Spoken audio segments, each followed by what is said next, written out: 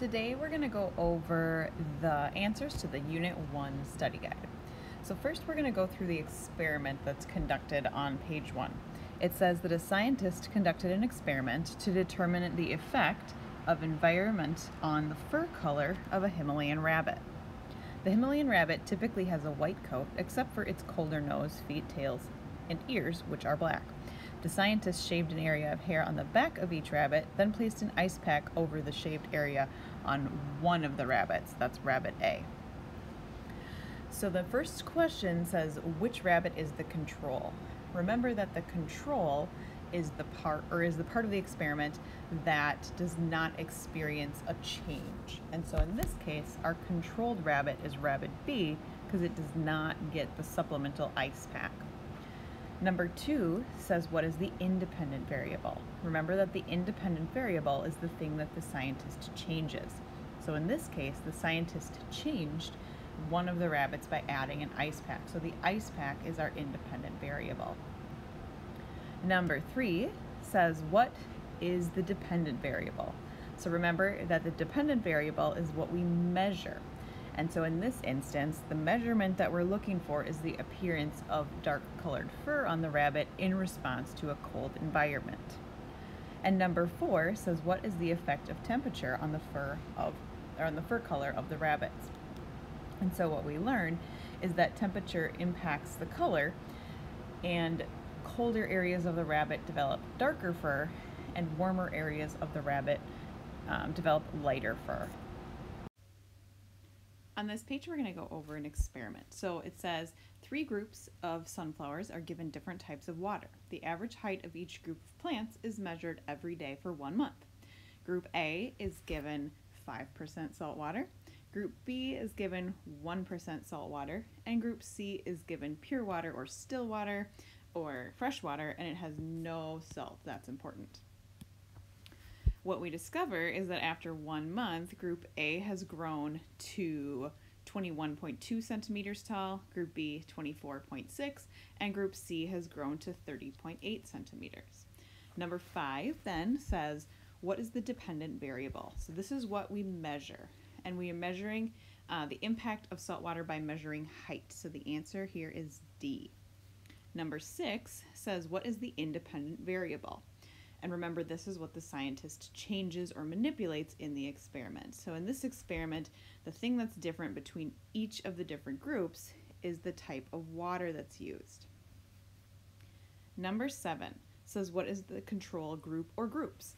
And so the control group typically has no treatment. So in this case, that's Group C because they're being watered with fresh water. Number 8 says, what is the experimental group or groups?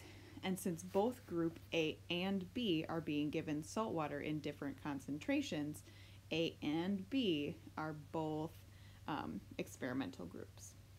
And then from the data, we can answer number 9. It says, what would your conclusion be about the effect of salt water on plant height? And to review, Group A was 21.2 centimeters after a month. Group B was 24.6 centimeters, and Group C was 30.8. So it appears that when you give a plant salt water, it doesn't grow as tall, or at least not as quickly, as plants that are grown with fresh water. So in this case, it looks like plants grow tallest when they are watered with fresh water. Number 10 says, what type of bonds, which are shown here by the dotted line, are holding together the water molecules in the picture below. So notice that there is that dotted line between the negatively charged oxygen of one water molecule and the positively charged hydrogen of another water molecule. So anytime you have a weak attraction between a negatively charged atom and a positively charged atom, that's called a hydrogen bond. Number 11 is a related question. It says, what property is shown in the picture above? So when hydrogen bonds form between water molecules, it gives water the property of cohesion. So the answer here is B. Number 12 says to draw a picture of a water molecule. It doesn't have to be fancy. All it needs to have is the correct chemical formula, right? So water is made of a hydrogen atom bonded to an oxygen atom bonded to another hydrogen atom. And so the chemical formula of water is H2O because there's 2 hydrogens and 1 oxygen, and the molecule looks something like that.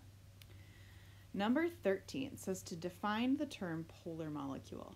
And remember that polar molecules have electrons that are distributed unequally, and the oxygen attracts more of the electrons, and the hydrogens don't hold on to the electrons quite as well, and so the molecule has 2 poles, a negatively charged oxygen atom and more positively charged hydrogen atoms. On the last page, we'll go over some vocabulary. So number 14 says, when you add soap to water, it lowers the surface tension. You can also say that it is interfering with which property of water?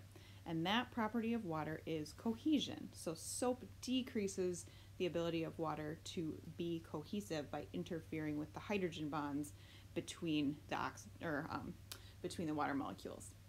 Number 15 says, what property of water helps insects skate along the surface?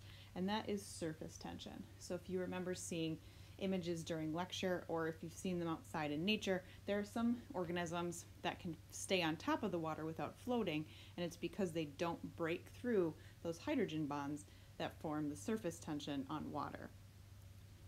Number 16 says, what kind of molecules do not share protons and electrons equally?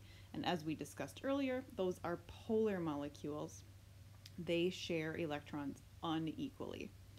Number 17 says, what kind of molecules do not have partial positive and negative charges inside the molecule? And those are nonpolar molecules. They share the electrons equally throughout all of the atoms in the molecule, and so they are uncharged. Number 18 says, why does ice float? And that's because when ice forms, water expands upon freezing, and so solid water, which we call ice, floats on top of liquid water because liquid water is more dense. Number 19 says, why do cities near the ocean not get very hot nor very cold? And that's because water stores heat well, and so it does a good job of making climates near the coasts more temperate. And number 20 says, what is the term for the fact that water can dissolve a lot of different substances? And many things dissolve in water, thus we refer to it as the universal solvent. So hopefully this helps, and good luck preparing for your test.